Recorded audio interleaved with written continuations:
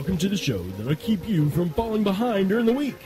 With your hostesses with no ghostesses, Jackie and Belinda, here for the Friday Ketchup on the Paraquest Radio Network.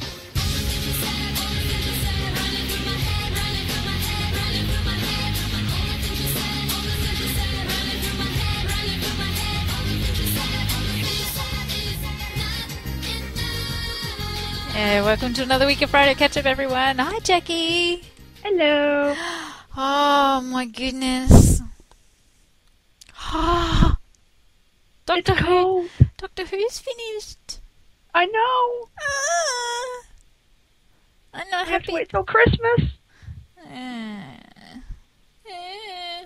Anyway, let's play the tune and then we'll talk.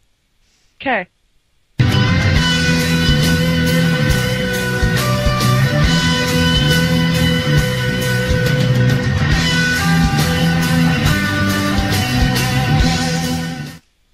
Okay, I spent a lot of this episode slapping my leg going, oh my god.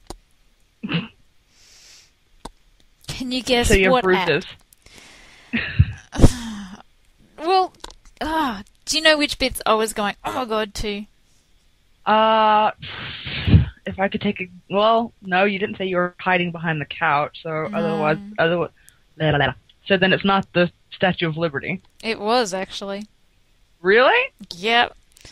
Because, you know, it's just like, you get the close-up view of the person, and all you see is, like, this tongue and the teeth and the lip, and I'm like, oh my god! And Daryl's like, what? I'm going, Statue of Liberty! He goes, bullshit! I said, wait! And they did it, like, 2 seconds later. And he's like, holy shit! I'm like, exactly. And That Monica's was rolling. awesome. Monica's just like rolling her eyes. She's just like, you know. And then the cherubs. Like, sorry if none of you watched this. Go and watch it. You'll know exactly what we're talking about. Spoiler alert. Slightly late. It was like, I don't think I'm going to be able to listen to children's giggles quite the same way ever again. Yeah, no. Those things will now creep me out. It's sort of like The Bride of Chucky. You know how everyone watched that and then their toys automatically got ejected from their room? Yeah. That's probably what I'm going to be like. I'm just glad that Australia is so disgusting with their culture that there are, like, no statues. Oh, we have plenty of statues. Well, not necessarily here, but every once in a while you can go into certain graveyards and you'll see statues and all this, and some of them are of children, which makes it even creepier. And, yeah. And we even get the occasional one in the graveyards here where their hands are actually over their eyes, like they're crying. And it's like, I haven't been to a cemetery since I've met the Weeping Angels. I probably won't. I remember we used to pass this one graveyard. It had a giant, like, a really tall statue, like you could see it from the road, of Jesus, and with his hands outstretched, you know, typical Jesus pose. Mm-hmm. And, you know, as you're driving, you know, before Doctor Who, it's like, oh, it's nice, it's a statue. Now it's just Then, then you see Doctor Who, it's like, Jesus is gonna get me. Oh God. Oh God. It's like, no, wrong one. And, oh my god, no. See, the only problem that I had with it, by the way, in case you haven't figured out by this point, we're talking about The Angels Take Manhattan, which was the farewell to Amy and Rory. Yeah. Did you cry? No, Really? really, I didn't. I'm sitting there going, just get on with it. I figured you out of everyone would cry. No. And you know what my beautiful, kind-hearted daughter said at the end of it? What? I didn't like Rory anyway. I'm like, oh. I like Rory. He was kind of the comic relief, apart from... He really was. You know, he was kind of cool. But I wish they had put more importance on Rory rather than on Amy. But then it would seem like a bromance, and then we'd be all asking if Doctor Who was gay, and then there'd be that whole argument, and it's just easier to make the companion female. Well, I mean, the thing is, I don't know if you've noticed this, but in the dark depths of the internet, there's already Slash. I know, but still. Doctor and Rory, Doctor and the Master. I've read some very interesting ones. It's okay. And you're sitting there going, the next 50 Shades of Grey can be written better. Yeah. Oh dear. So anyway, I watched that program on the TV, so we got to see it in the big thing, you know, because I'm like, well, Statue of Liberty looking itty bitty on my laptop screen, probably not going to give the same impact as the big rah moment. Yeah, especially with the Statue of Liberty. Yeah, so I watched it. I'm like, okay. Went to my writers' meeting on Sunday, which is yesterday, which is wibbly wobbly timey wimey, because this will be aired on Saturday for me, Friday for you, and yep. Anyway, and they're all going, that just can't happen. There is no way that is even plausible. I'm like, why? They're like, the Statue of Liberty is always being looked at. At any moment of any given day, any given week, month, year, whatever, there is always someone looking at the Statue of Liberty. That's true. And they also said, and what's the dealio with, like, the noise? No other weeping angels, apart from the cherubs, make any noise. So it's I don't know, but yeah, that was one of the main problems I had with it was how did no one notice the Statue of Liberty just got up, walked through the harbor, and no one noticed in Manhattan? Yeah. And it wasn't just a little noise, because everyone's like, what's that noise? What's that noise? It sounded like thunder. Oh my god. I'm like, how many other people in Manhattan would have gone, hey, what's that noise?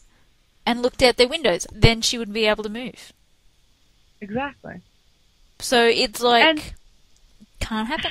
Implausible, completely bogus. I call BS. I agree. I mean, I liked it. I really did like that episode. But the only problem I had was, okay, they're talking about once you see it or once you read it, it's set in stone. Okay, if that's the case, then every little piece of Doctor Who that's played for 50 years shouldn't have happened.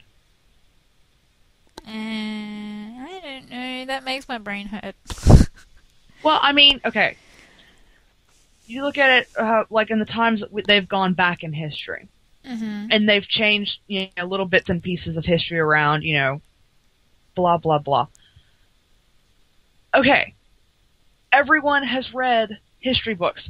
Everyone in the world knows at least one piece of history that they've played on that show. Mm-hmm. Okay, so how can they go back and change it? It's just, there's little things like that, and, you know,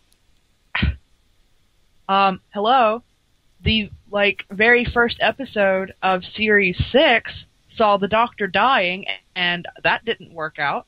Mm-hmm. So, obviously not. I don't know. It's all wibbly-wobbly, timey-wimey, as it always should be. But, yeah. There's always that paradox. And I wouldn't mind a paradox, because they're kind of cool.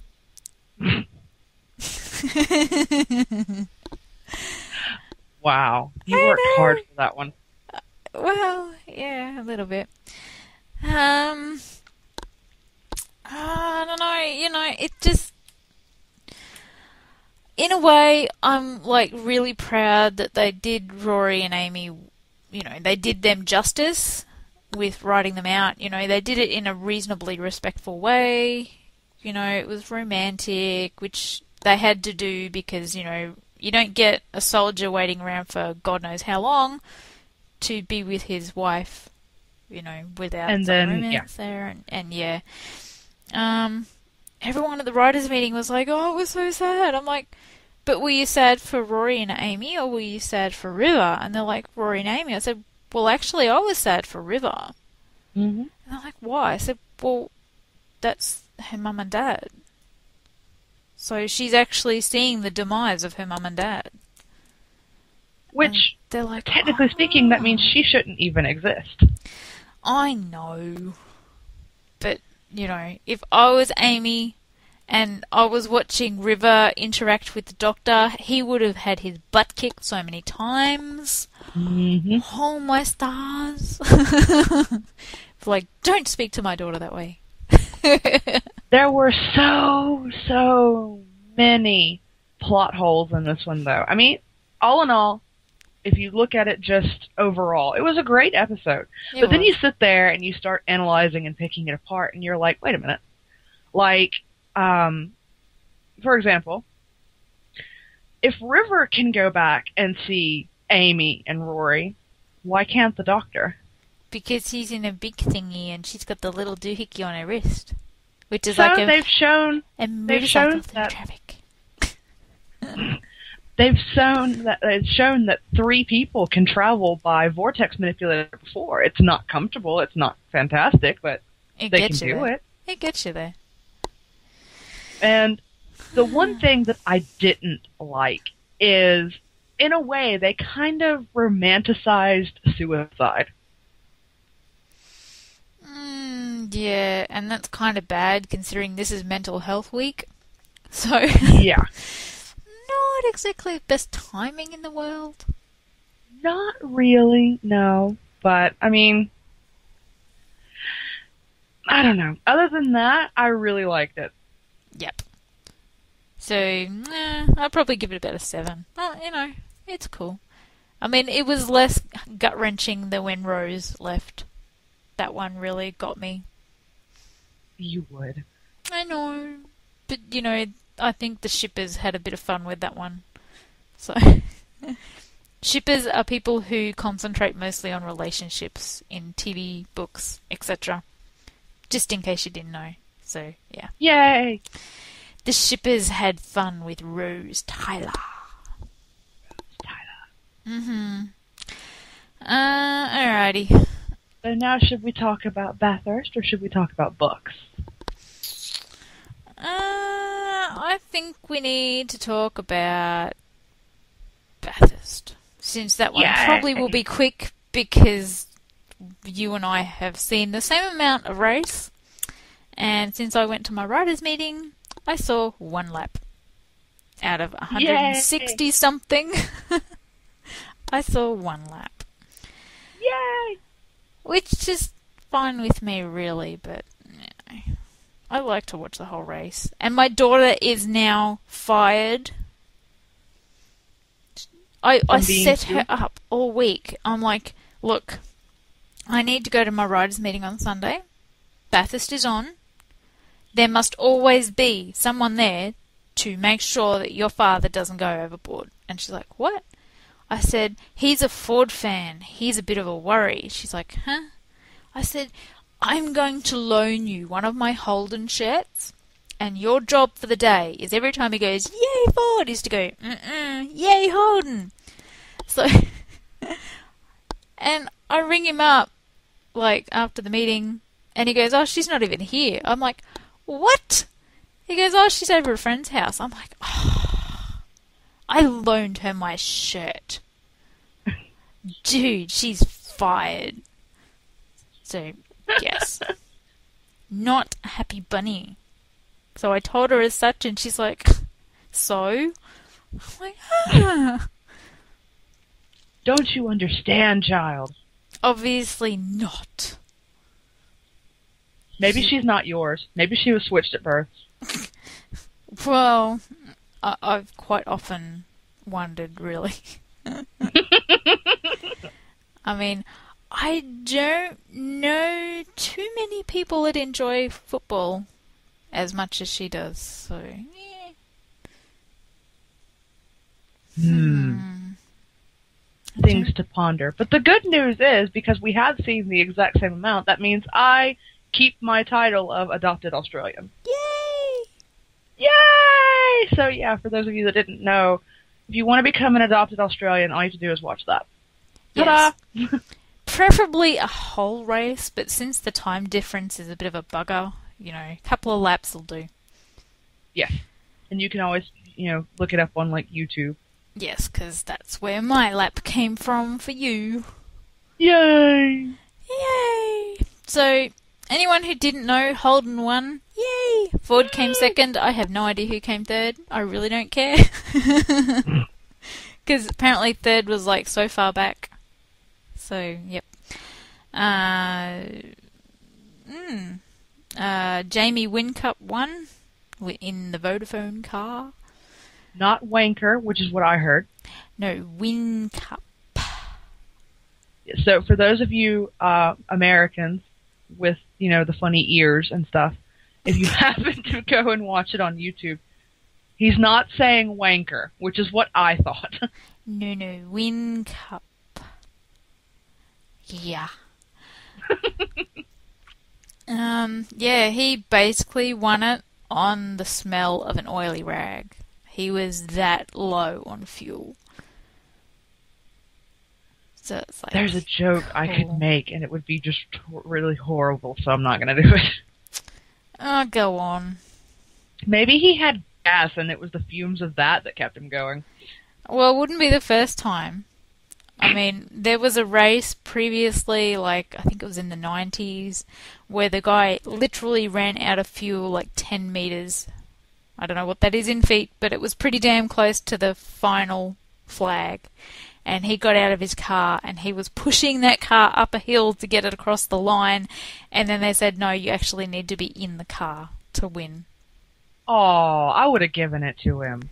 Yeah, then there was 1992 where there was that many accidents that they actually red flagged it. So when they red flag it, it goes to the previous lap and who was leading that lap as to who wins. And there was a lot of cranky people because it was a Holden that won then too. At least I think it was. So, yeah, it didn't go down real well. I could see that.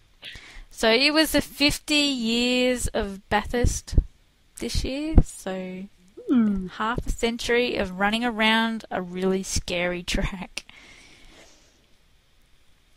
If any of you have the desire to go and YouTube, I can't remember what the name of the NASCAR guy's name was.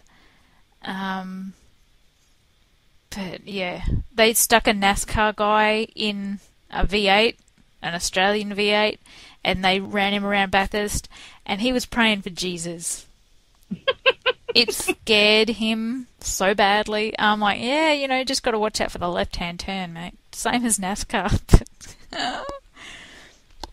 Well, the thing is, with NASCAR, you pretty much have just this one huge oval, and that's pretty much it, and blah, blah, blah.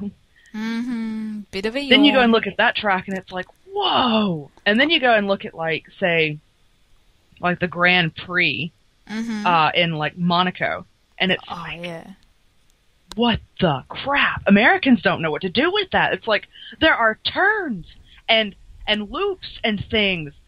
What? This isn't racing. And chicanes and dippers and things like that. It's like, ooh, exciting. And then they look at the cars, and they're like, "Those aren't cars; those are go-karts." No, they're like highly tuned, precision vehicles. They're fantastic. That's really what they are, and quite a lot of the technology from those actually end up in like your standard street cars. So BMW, Mercedes, yes, things like that. They go off of those types of cars. So if you happen to be driving, well, none of our listeners, I don't think, but well, I don't know. Maybe one of them will win one day own one. Or borrow one, test drive one. There we go. That's the only chance I think we've all got. Yeah. So yeah, if you happen to sniff one very closely, or take it for a drive, for a test drive or whatever, you have those cars to thank for that. Yes. So that technology does go to good use eventually. Yes. What else? Books. Oh, yes. Next year, it's not just Ford and Holden. It'll be Nissan, or Nissan, whatever you guys call it. I have no idea. Nissan. Oh, my God. Nissan. Come on. Jesus Christ. And Mercedes will be joining the crew. So hopefully we'll have enough people in the household that we will have a 4-way fest. So, it'll be cool. It'll be lots of fun, and it will mean that Ford and Holden have to pick up their game. Definitely. Which can never be a bad thing. Holden's probably getting tired of just whooping the crap out of Ford. Well, considering Ford in the US was sort of up crap creek without a paddle in a barbed wire canoe earlier on in the last few years, we don't have as many Ford teams. So it's sort of like you look through the top 10, it's like Holden, Holden, Holden, Holden. Oh, there's a Ford. Holden, Holden, Holden, Holden, Holden. So, it'll be interesting to see what happens. One of the Brisbane-based teams, Stone Brothers Racing, is actually switching to Mercedes. So I might actually see my husband in something other than blue. Oh my gosh.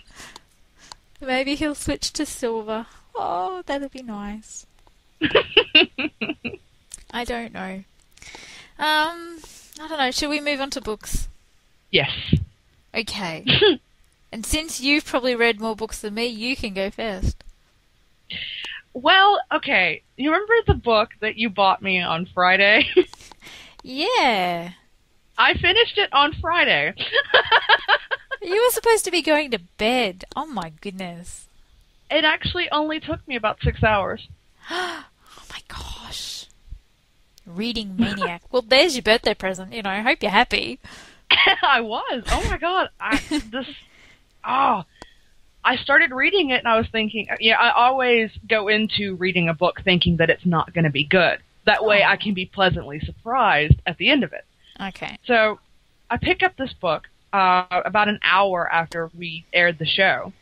Mm-hmm. And, let's see. So it was about 5, 6 o'clock maybe when I started reading. Mm-hmm. I put it down at about 10:30.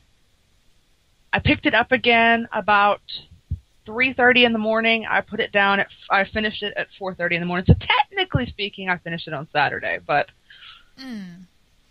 in the wee it was a fantastic hours book. Of Sunday. So it was good, was it? It is the second book in the Elemental Mysteries series. Unfortunately, it is not for free, though I highly, highly, highly recommend it if you have a Kindle e-reader. I highly recommend it because it's $3.99, something like that, for the electronic or the digital price. So that's a bargain for these books. I literally cannot believe they're that cheap. And when I bought it for you, they sort of like had the option there of what date I wanted to send it to. I think they need also the option of how much to send you. Because if I was like really, really mean, and you know that I am, I'd send you like the first 15 pages and then make you wait till your birthday. And you'd be like, damn it, bitch. I literally would have killed you. That would be so much fun. They need to do that. But the murder rate would go way up. Oh, well, need a bit of chlorine in the gene pool anyway. As long as it's not me being killed, I really don't care. So I'm sure you would work your way around to the kill list eventually. You're just probably that type of person. Can't miss a good thing. Okay, so that was Elizabeth Hunt, wasn't it? Hunter. There we go.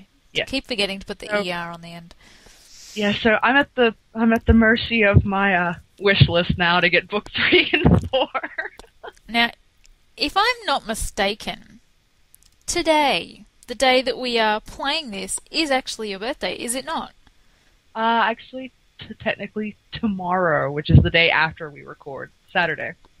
Well, you know what?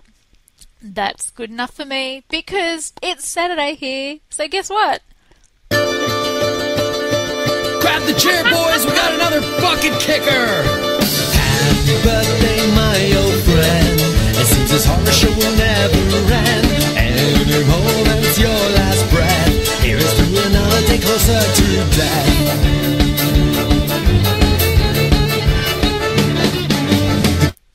get the idea. So nice. You got me. I wasn't expecting that. I know. Fantastic, isn't it? Now I just got to hope that Audacity doesn't eat the show. Because that's just going to sound all kinds of mixed up if I have to stick it back together and get it wrong. So, poor old Voltaire will never sound the same again. The remix. Yeah, the remix. A la Belinda. Fantastic. So that was all you read this week? I started on the book I talked about last week, and I unfortunately I passed out in the middle of it because I started at like 4 o'clock in the morning. Which is always a great way to start your book. Yeah. Not saying that it was boring, it was just I was tired. Yes, as most people are at that hour of the morning. Yes. Okay, so I've been reading Stella Rimington's The Geneva Trap. And that one's just basically about, espionage and stuff like that. Stella Rimington has her claim to fame because she knows her shit. She actually worked for MI5, I think it was, or something like that, in England.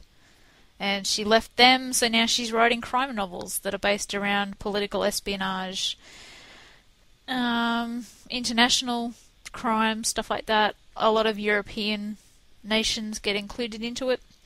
I am 217 pages in of 328, so I'm nearly done. But yay! It's not too bad, actually. I mean, my biggest concern when starting it was that this is not the first book that Stella Rimington has written with these characters. So I was a little bit concerned that I'd feel like I'm jumping in the deep end and have no idea about anything. But I was assured that no, each one can be a standalone book. And they're right, so I'm happy about that. I got my review books on Tuesday last week. Yay! So I have House at the End of the Street, which is a film adaptation, because it says at the top of the book, it says, now a major motion picture. I was just thinking that, yeah, I'd heard that. It's a scary book, or movie. Yeah, and, Marianne's like, I know you don't really like the scary stuff, but here, give this a try. I'm like, yay. So, there's someone named Carrie Ann in it. I'm not reading the blurb because I don't want to scare myself into not reading it. I have Barry Maitland's All My Enemies, and it was a Get Reading book, which is like a big Australian thing. Basically, they claim it's a book you can't put down. Well, guess what? There we go. I don't know whether the audio just carried, but I just threw it down. Anyway, I have been assured this one's really good. Yep. Cool. That one's actually the next one that I'm going to be reading. I also got Tara Moss, Assassin. So Tara Moss is that fantastic woman that I keep raving about. She's fantastic. The other books in that series are Fetish, Split, Covet, Hit, and Siren. Yep. Ex-model, Canadian, Australian, fantastic lady. Beautiful heart, beautiful soul. Love her writing, even though I've never read it, but, everybody raves, so I'll just say I love it too. I have Christine Feehan's Dark Storm, and I'm a massive Christine Feehan fan, so that one's brilliant. I can't wait. And I have J.R. Ward with Rapture. And it's a Fallen Angels novel. So obviously there's one preceding that one. But yes, so J.R. Ward apparently writes the Black Dagger Brotherhood as well. I've heard really good things about that one. Robin keeps trying to make me read that one. Yeah, I'll take your word for it. I mean, the covers on these are just beautiful. So I know it's radio and you can't see it, but take my word for it. Luscious. Beautiful. So yes, that's my reading list for the next few weeks. Hopefully I'll get through them quicker than I'm getting through my crime novels, because I'm just not a crime person. Like, I'll give it a go, and I'll try really hard, but it's, I'm definitely a paranormal romance kind of person. Me too. Yay! Me too. You know, at least we've got that in common. I'm Yes. a little bit worried about the Tara Moss Assassin book because Tara Moss is like seriously hardcore with her research. Like she's actually gotten to the point where she will... Oh, what's her most famous one? Where she got a police officer or someone to actually chokehold her until she passed out so she knew how it would feel. Oh, that's lovely. So she's hardcore. She knows what she's writing about, and she writes some pretty gory stuff, apparently. So I'm like, eh. But then I think, you know what? It can't be worse than the flesh-eating zombies out of that other book that I read earlier on this year. So in an ill factor, it's probably not going to be up that high. So I should be okay. So I have a question. Okay. Because I want to see if you are anything like me as well. Okay. Do you find that it's scarier to watch something scary, or is it scarier to you to read it? Well, I don't watch a lot of scary because it's scary. I try and avoid reading scary because no matter what they put on the screen, my imagination could probably triple that. So I would probably say reading, but then again, I try and avoid both. So I don't like scary. I like my pink fluffy bunnies. Thank you very much. Yeah, that was one of the things that made like the old timey horror movies work, like the old Vincent Price movies. It was the psychological. Exactly. I mean, they didn't show all the blood and the gore. All they showed was someone, like, for example, picking up an axe and swinging, and you knew what was about to happen. Or they'd use shadow or just a sound. Exactly, and your mind had to piece it together. So, and your imagination can come up with worse things than they could ever show on screen, and that was what made them so scary, was it just messed with your psyche. Yep. Definitely. Creepy, ew, nasty, blah. Speaking of creepy, ew, nasty, blah, I'm actually tossing up about the name of this show. I'm thinking it's going to be Man-Eating Pig. Because this first story has got to be up in, like, the history books of, oh my godness. And you can take it, because I want the second one no matter what. Oh dear, okay. I get the one about dead people. Oh boy! Oh, now I see why you want the next one. Mm-hmm. I just saw the first word. Oh, that's Alright. Police haven't ruled out criminal activity in farmer's mysterious death from September 2nd. That's a really long time ago. I know. You're falling behind, dear. No, they haven't put as many stuff up in the weird, freaky, true area. So for those of you wanting to know where Belinda gets her stuff, there you go. Yeah. U.S. authorities are investigating how a U.S. farmer was eaten by his hogs. The district attorney's office says 70-year-old Terry Vance Garner never returned after he set out to feed his animals on Wednesday on his farm near the Oregon coast.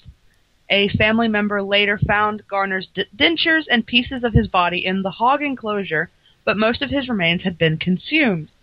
The district attorney's office said in a statement on Monday that it's possible Garner had a medical emergency such as a heart attack, or was knocked over by the animals before he was killed, but criminal activity has not been ruled out. Authorities estimate the hogs weigh 320 kilograms. I don't know what that is, and my phone's over there. So it's your turn to do the conversions. Nah, you guys could do it if you'd really care. They're really big pigs. Just trust me. Yeah, the DA's office says one hog had either bitten or been aggressive with Garner previously. Yeah, hogs are well known for eating anything. Just about anything you hand them. Mm-hmm. Including the hand itself. Mm-hmm. Ew. But, you know how they always say that everything tastes like chicken? I'm wondering if the farmer tasted like chicken. Oh. I don't know, but, if you are what you eat, and, all that type of stuff, would that be, like, really, really gross tasting bacon afterwards? I mean, would it smell the same? And you're afraid of watching... You morbid little... I know, but, that's the way my brain works. That's why it's really, really not a good idea for me to watch horror films and things like that, because that just fuels the flames, and it's like, bit of a worry. I can see that. Yeah.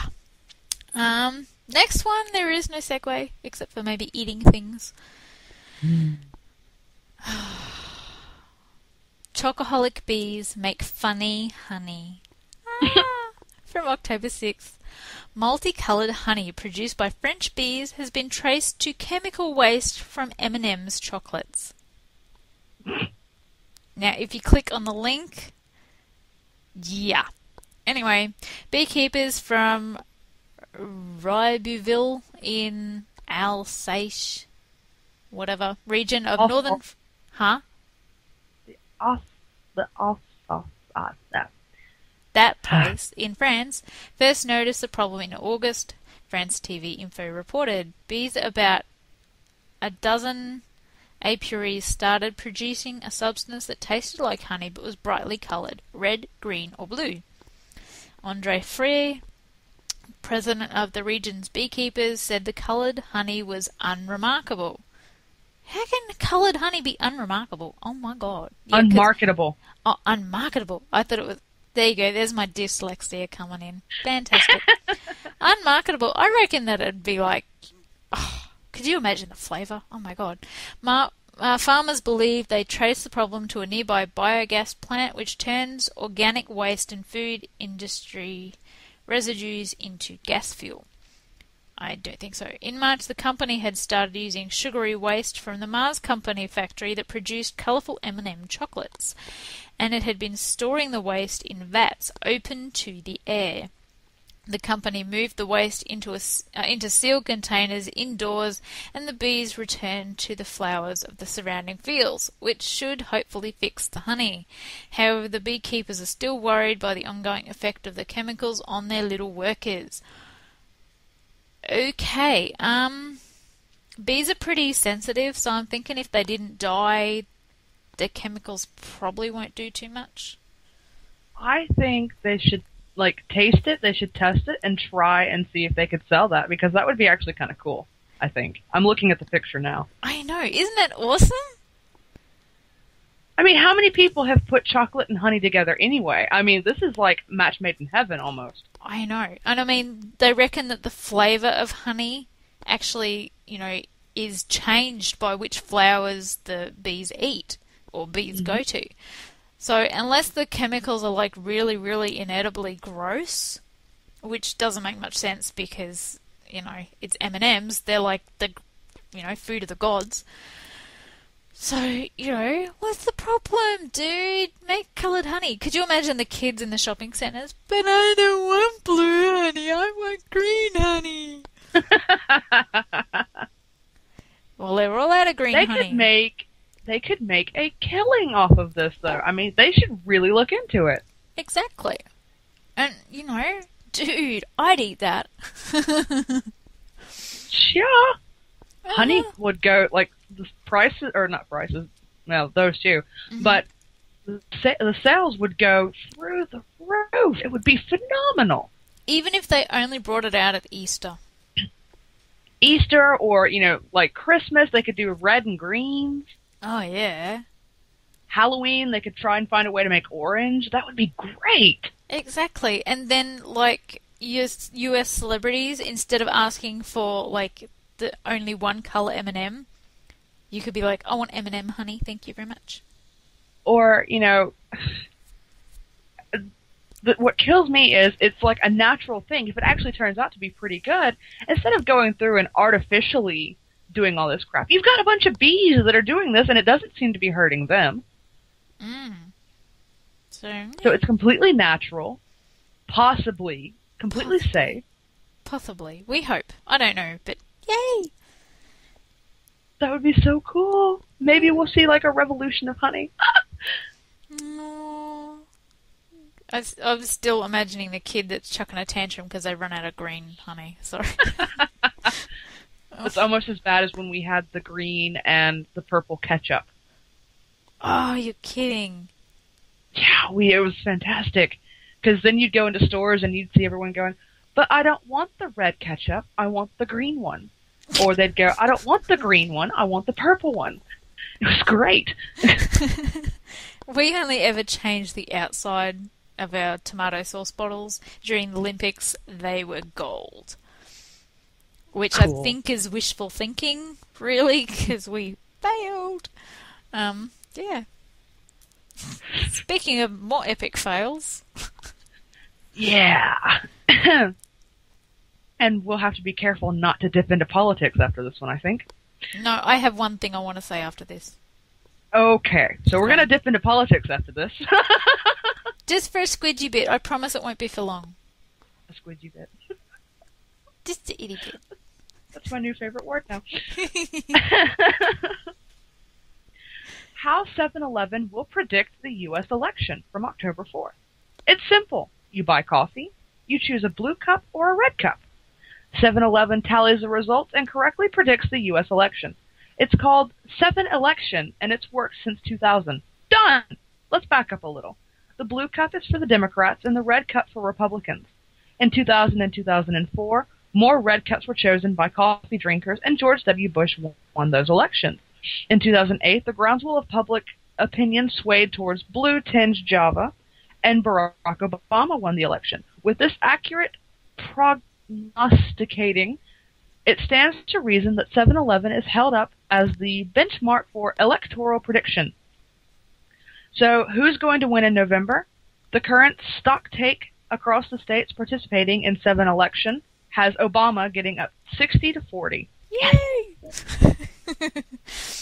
The news bodes well for Obama as he debates his opponent Mitt Romney live on television. While we have never billed 7-Election as scientific or statistically valid, it is astounding just how accurate the simple Count the Cups poll has been, election after election, said 7-Eleven president and CEO Joe DePinto. Pinto bean. Sorry. This is not the coffee pinto. Yeah. We have had a lot of fun with it, and I hope we have encouraged people how important it is to vote in the real election. Yeah. Would that be you? No, they actually wrote that. We need this in Australia stat. No, we don't. We know because the opposition runs around in budgie smugglers and has his wife say, he's not a bad man, he really does like women. No, he told women that their place is in the kitchen. He's not getting in. Simple as that. So he's like Mitt Romney. Yeah. Now, speaking of that man, I watched the debate. You poor thing. Well, I was sort of sitting there and I had nothing better to do. I had a migraine headache, so it wasn't going to get any worse. So my mum's like, why don't you watch it on a different day? I'm like, that would ruin my day. This day's already crapped out anyway. I may as well just finish it off. So she's like, good point. So I sat there and I watched the debate. Now, public opinion all over Facebook and everywhere else says that Mitt Romney did really well. I don't think so. I don't think so. Mainly on 2 counts. So I'm basing this whole thing on 2 things. At the beginning of his speech, he talked about someone who came up to his wife and asked for help. And the words that he apparently said came out of her mouth was, yes, but. I hate that. That should not come out of any politician's mouth. Yes, but. Because usually the next bit is you need to help yourself. Now the whole point of politics is to help the little guy, not help the big guy, and by asking someone who is basically trying to help themselves but can't get a leg up because the government's making everything so hard, you know, by telling them you need to help yourself, it's like really redundant. They're doing the best they can, they're asking for a bit of help. That's just my opinion on that one. And secondly, He thinks that because PBS requires money, which may be coming from China, he wants to possibly get rid of PBS. PBS, for those of you who don't know or aren't in the States or whatever, runs and produces Sesame Street. Mm-hmm. Now, excuse me, Mr. Romney. I've got the hand going just in case you can't see me, because it's radio. Excuse me, Mr. Romney. We all grew up with Sesame Street. What is the next generation going to do? Teletubbies? Come on, man. Seriously, this is like the most intelligent program on TV for children. It's or some adults too. It's politically geared. You know, they talk about politics. They talk about stuff like that. They talk about same-sex marriage. They talked about 9/11. You know, they talk about a lot of things, and it puts it in the perspective that children are not scared of what's happening around them, because they explain it to them in such a way that, you know, it makes sense. Not to mention, I mean, I have a 2-year-old, and I have seen some of the cartoons they try to feed children about her age. And half the characters either, and I'm not, when I say this, I'm not talking about Dora the Explorer. No, you're just generalizing across the board. Most of them either don't speak English, and again, not talking about Dora the Explorer. I'm talking about they don't even speak, or all they say is Teletubbies, for example. Yes. Or they have dumbed it down to the point where even kids are bored, or there's no lesson to it. There's nothing. It's just basically for you to plonk your kid down in front of the TV, watch their brain turn to mush, and then wonder why their speech is impaired, or their attention span is that of a gnat. You know? Hello? Sesame Street is a really good thing. It's almost like an investment in children's education. And, it's not even just that. PBS here also has... They don't just do kids shows. They also do concerts to raise money, which is how a lot of people have heard about, say, for example, Celtic Women, or Celtic Thunder, or different things like that. They do concerts to raise money.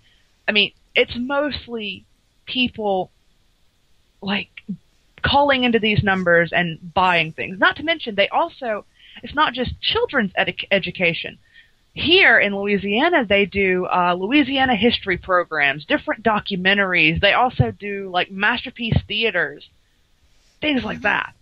So it literally kind of spans out to everything. I don't see why cutting funding to PBS could benefit in any way. It's mostly coming out of our pockets. So, what is it? Public broadcast something or other? The public broadcast system.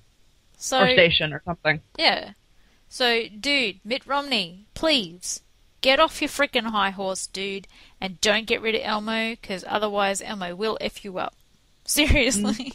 You will never, ever get into the White House by getting rid of Elmo. Just because that 47% of people that you talked about, they all grew up on Sesame Street. Just saying.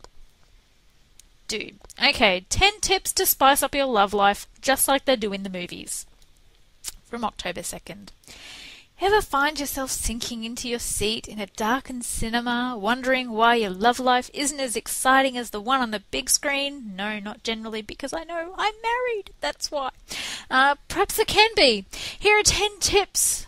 10 relationship tips. Rules, whatever the fuck it says. Anyway, that we can learn from the movies. The first lesson is from The Notebook. I've never seen it. I don't care.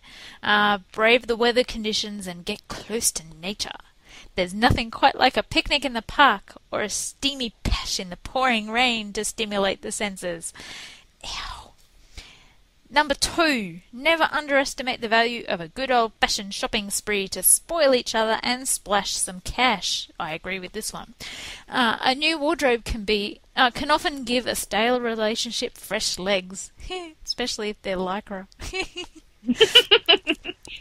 Remember when Richard Gere and Julia Roberts famously maxed out the credit card on Rodeo Drive in Pretty Woman? Happily ever after, indeed. Yes, because I'm not a prostitute. Anyway, be creative with costumes, whether it's sci-fi superhero or the more daring leather-clad variety. Amp up your love life with some themed attire. And the picture that they had there was for Spider-Man. Mind you, though, that particular picture, the guy nearly drowned because the rain was going up his nose. Anyway, be bold. You never know if he or she's into until you put yourself out there. You have nothing to lose and everything to gain. Playing games is so 2010. And the picture for that one is apparently from Girl Next Door. I don't know, I haven't seen the movie, so I'm just taking their word for it. Make sure you've got the right tunes to set the mood. Ryan Gosling's hunky character in Crazy Stupid Love has his dirty dancing routine down to a fine art. What's yours? And I'm trying to do that, but it's radio, so this is not working. Love, care, share during meal times. When you and your partner dine out together, opt for dishes that you can share, such as tapas, tasting plates, or even a dessert at the end, which is where you generally stick dessert, which is at the end. We all remember Lady in the Tramp's adorable kiss over the plate of spag bol. I'm not a dog. Anyway, choose a unique location to set the scene. A new location can be particularly beneficial for women. It's about breaking the sexual patterns, says Dr. Godstein. And then the picture was for Titanic. Really? Figure that one out. I have a sinking Didn't they all die? Most of them did. And, yeah, it didn't end well. That's not really the best picture they could have put there. Anyway, trial some new hobbies together. It doesn't have to get as messy as spinning pottery wheel, although Patrick Swayze and Demi Moore didn't seem to mind. That's because they got paid to do that. But go for something out of the box and fun that you can learn together. Number 9, cook up a storm together. Try replacing your date night with a special dinner for two that you have both created. Spending time together in the kitchen will also give you a chance to catch up at the end of the long day. And the picture for that was from No Reservations. And number 10, never let the sun go down on an argument. While you might not end up chasing your loved one around the house with a firearm, a la Brad and Angelina in Mr. and Mrs. Smith, settling disputes before you go to bed at night is said to be relationship 101 and makes for great make-up sex. I wouldn't know. I'm married. Thank you very much. I'll be here all week. I applaud you. Yay! Oh, dear. Okay. For the record, for the next one, I would like to thank Joanna because this one is kind of, if I'm not mistaken, it's kind of an older story, but it's a goodie. I don't know what year it was. I wasn't looking. But anyway. I can't remember. I think it was like, I don't remember. I think it was an older one, but oh, this is fantastic. I cried for about 10 minutes after I read it. How can a walking stick cause the evacuation of an entire city hall? From October 5th. And again, we don't know if that's this year or past year. So, enjoy. Enjoy. Akron, former rubber capital of the world and a prime worldwide target for terrorists, located in the state of Ohio, suffered the attack of a walking stick last Wednesday. No, seriously, this is not from The Onion. The stick had the phrases, "natural hunka kaboom," and "this is not a weapon," written with a Sharpie, a clear sign of mischief. Naturally, the police thought the walking stick was a weapon that could go kaboom, because, duh.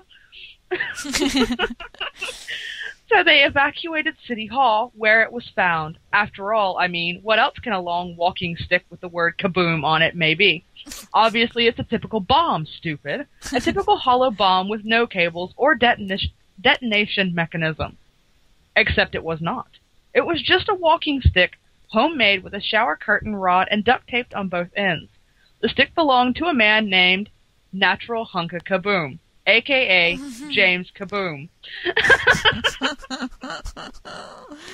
The man says he left his walking stick in the building. According to the chief of police, our officers did talk to him. They said it was a walking stick. Didn't appear there was any intent to create a panic or any hysteria at the city hall. Thank you, Mr. Kaboom and the Akron City Hall's security forces for providing this absurd bit of news for all of us to laugh at. Very much so.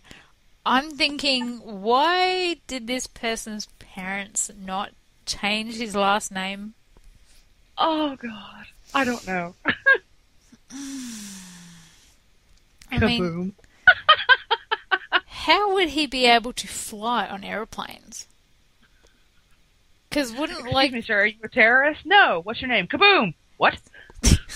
Everybody duck! You know, oh my God.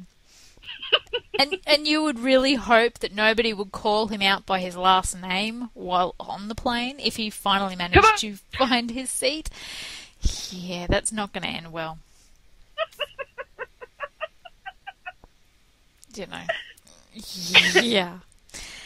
200-kilogram gang member tried to kidnap a boy from October 7th. He looks like a Hollywood special effect. An attempt to turn Al Pacino into Marlon Brando.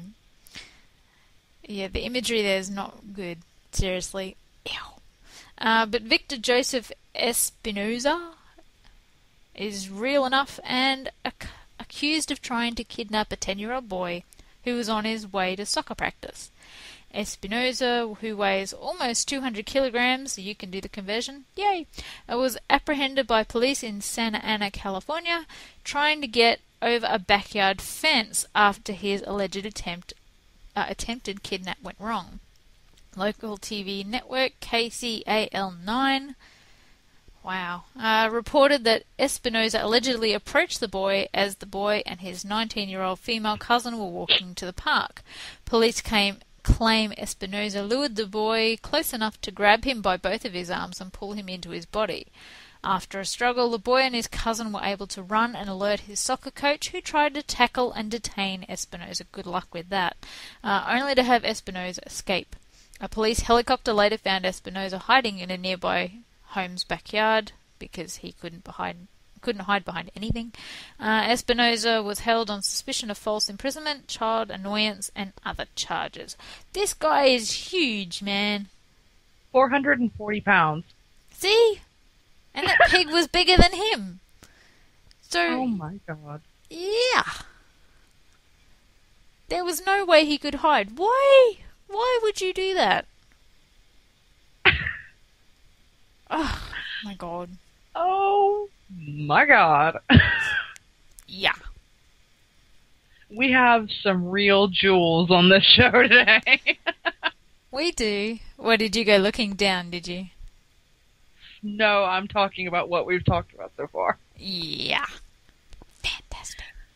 Oh my God. Okay, so speaking of, well, I guess we'll call it a bright jewel. We'll say that. Yeah. Rothko painting vandalized at Tate Modern from October 8th. London's Tate Modern was temporarily closed after a mural by U.S. modern artist Mark Rothko was defaced with black paint. Maybe he was just trying to do what that old woman did with... I don't know, but I'm thinking if they need to repaint it, maybe they should call her in. She did a great Please job. do. Oh my God.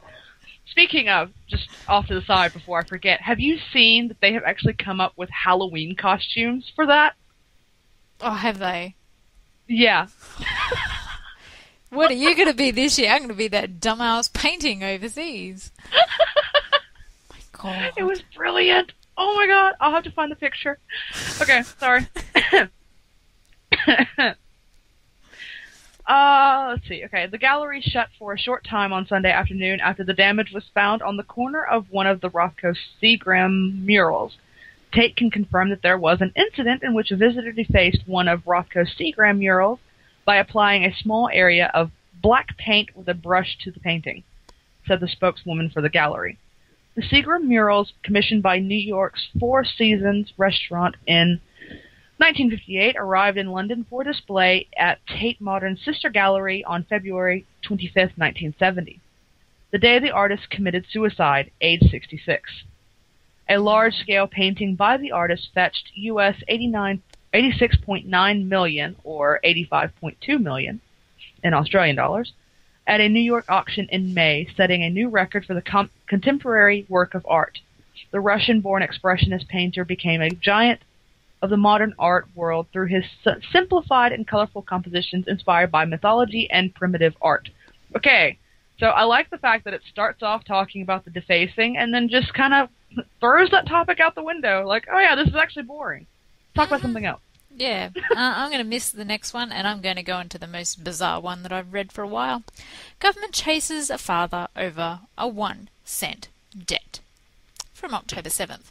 A Caloundra father of 3 feels guilty that taxpayers' money has been wasted by the federal government in a 10-month quest to chase up an outstanding debt he has of just 1 cent. Keep in mind, 1 cent coins went out like, over 2 decades ago. Or at least it feels like it. Oren Dilbaz went to Caloundra Post Office in November last year to settle a child support agency invoice of really big numbers. $1,954.21. Yeah, $4,954.21. He paid with cash, so the amount was rounded down by 1 cent, and he only paid $4,954.20.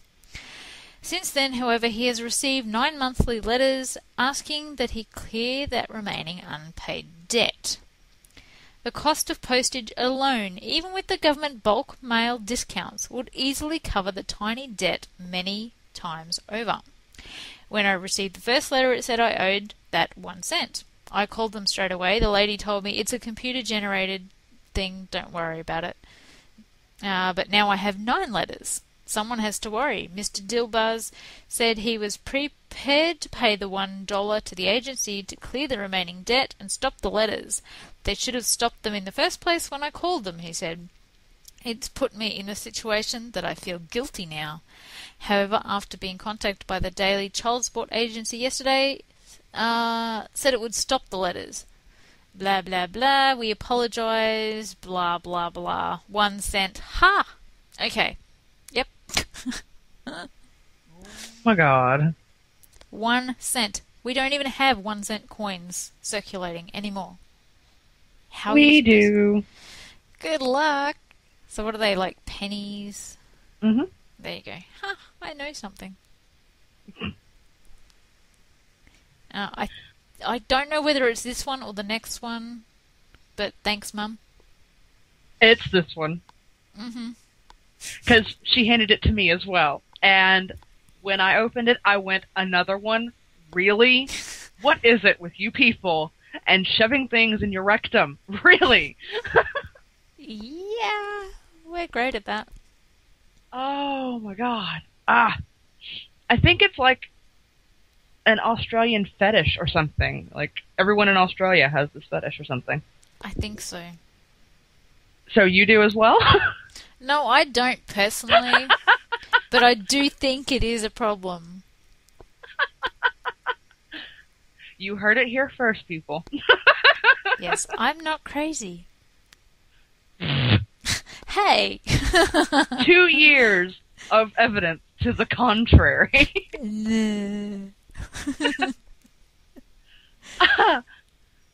Alright, so, are you ready, people? Mm-hmm. Sex toy retrieval drama for man from October 1st. Again, thank you, Belinda's mom. Yay! Again.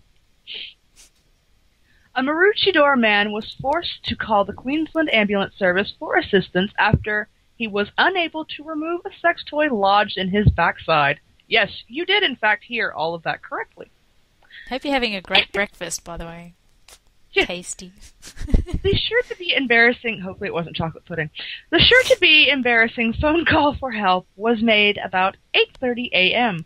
I'm sorry, but I would have called every friend that I know before I ever called the ambulance.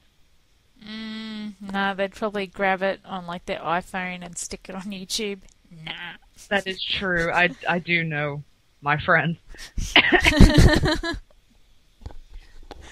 Paramedics arrived soon after and took the man to the Nambour Yay, you got it. Yay! General Hospital for treatment. He was quite distraught. I can imagine. It followed a recent spate of similar and bizarre incidents around Australia and abroad. Late last month, a man presented to the emergency room department... I mixed it with American and Australian. There we go. Emergency department at the Auckland City Hospital with an eel stuck up his rectum. We read that one. Yep. The slippery intruder was confirmed by an X-ray and scan. A month earlier, a man in the Northern Territory thought he would be a bit cheeky, haha, with a party trick that involved setting off firecrackers between his buttocks. We read that one. Yeah.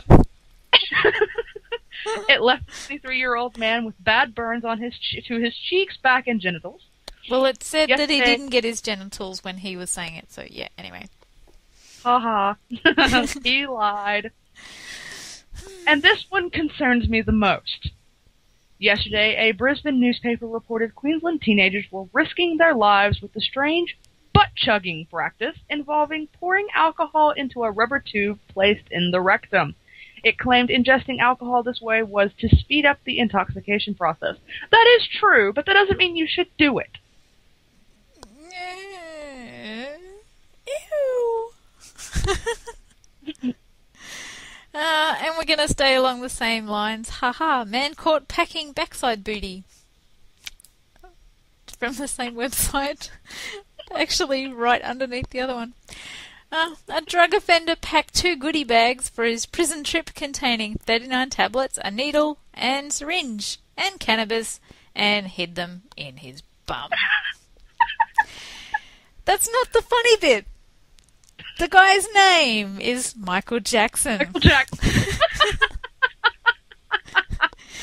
The king lives! Anyway, the drug offender, not the late pop star, appeared in the Toowoomba Magistrates Court and pleaded guilty to 3 counts of possessing dangerous drugs and possessing a syringe. Prosecutor Sergeant Tony Costa said Jackson was arrested at Chinchilla on a return to prison warrant at the weekend. He was searched and placed in a clean cell at the Toowoomba Police Watch House on Sunday morning. You mean they have dirty ones? That's not good. Staff entered his cell at 7:10 a.m. and discovered 2 tightly wrapped packages in Jackson's bedding. I don't know whether I want to keep reading now. Sergeant Costa said Jackson, 28, told police the packages had been smuggled into his cell up my, I'll say, clacker. Beep. I'll say clacker because that's not going to get beeped. Anyway, defense soldier Dan Haberman said Jackson had been on the run for 3 weeks after breaching his parole and knew he was going back to prison. Blah, blah, blah, blah, blah. He shoved it up his bum and yay! No, hang on. I've got to read this part.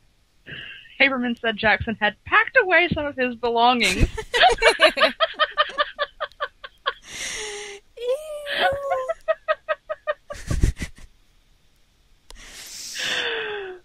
Oh my god. So how does that go? Do the cops go, you ready to go? He goes, yep, all packed. And he's got nothing in his hands. So, oh.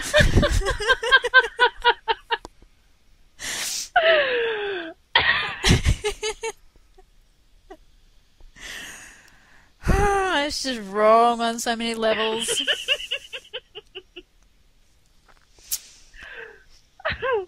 Jeez. Okay. I'm good now. We're at the end of the show. Thank God. Okay, we'll see you all next week. Hope you have a really lovely birthday, Jackie. And, yep, Thank you. see you, everyone. Bye. Play, damn it. And this has been the Friday Ketchup, powered by the ParaQuest Radio Network. Remember to catch the Hostess with No Ghostess every Friday, 4 p.m. Eastern Standard Time on the ParaQuest Radio Network.